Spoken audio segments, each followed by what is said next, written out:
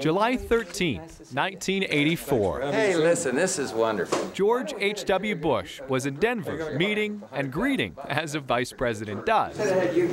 Of course, he brought a suit. But as the story goes, he had to borrow a Denver Bears jersey for the game.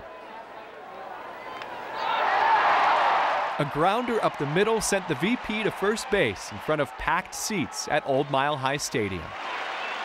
It was a Friday night old-timers all-star game featuring greats like Bob Feller, who handed Bush the game ball before he fumbled it in excitement. We hope this former ball player, future president, held on to this moment. Noel Brennan, 9 News.